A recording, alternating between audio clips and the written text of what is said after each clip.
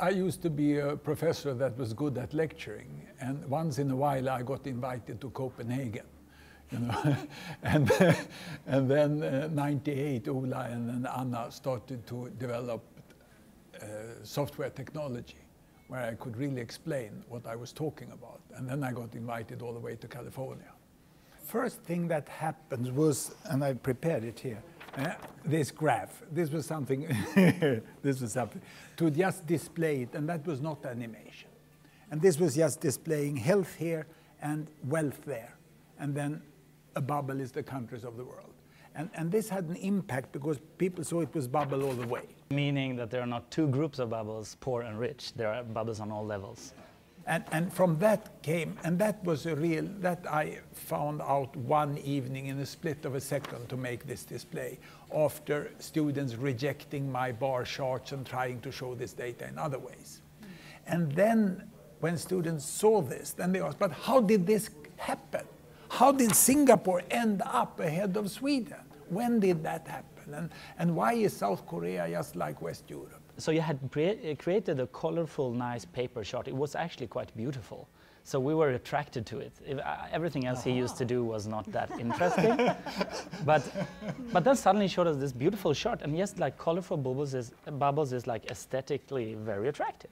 So we looked at it, wow, this is fun. This looks so nice. This is interesting. The setting I remember the most, that was most significant, I would say, was Ola was sitting in the middle with his hands on the keyboard, and Hans and me behind his back, complaining constantly. And he actually managed to survive that. I would say that has been... Yeah, you were complaining behind my back, and then I listened to both of you there, and I tried to do the things you were talking about, and then I got a third idea or something, maybe like this, and you were like, what are you doing? What are you doing? And I'm like, wait. And I rearranged something, and you say, ah, and then you continued. But this, let's be clear, this is the process between you really, because this is how I found you when you were working. It was like you were the captain standing behind Ola saying, no, to the right, to the left, no, a little greener, you know. Oh, no, that doesn't work. Ah, it doesn't work. And I still remember that second when I saw the first bubble move smoothly, and I saw the beauty in the movement.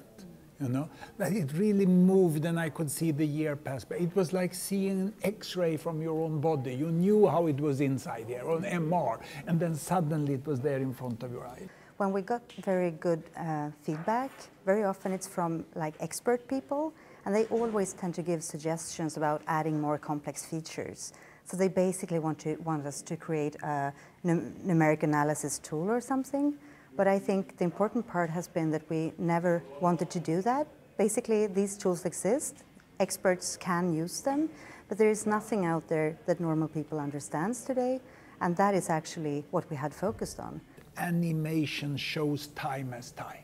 You know, it is so forceful not to show time on an x-axis. It never changes a mindset.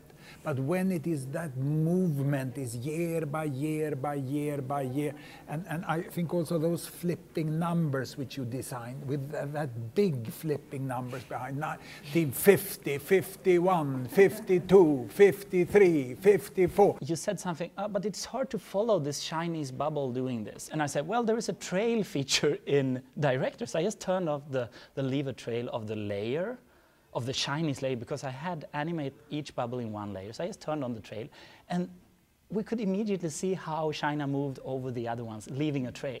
And then I spent 2 months actually enabling the trail feature to be turned on by the actual user, depending on which country should, because if all of them leave a trail, it's just messy.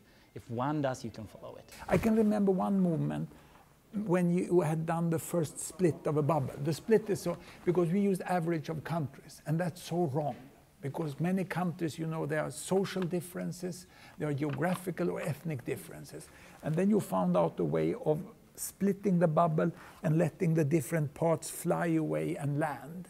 And when that head of statistics in United Nations was standing at the conference in Stockholm, and you were showing him, and I was standing like 15 meters away, and I saw when you came to the split, and the man went like this. I could see on his shoulder, you know, that he really reacted. So it was just that we measured how they reacted. If we heard we call them wow presentation. If we didn't get the wow, we had failed.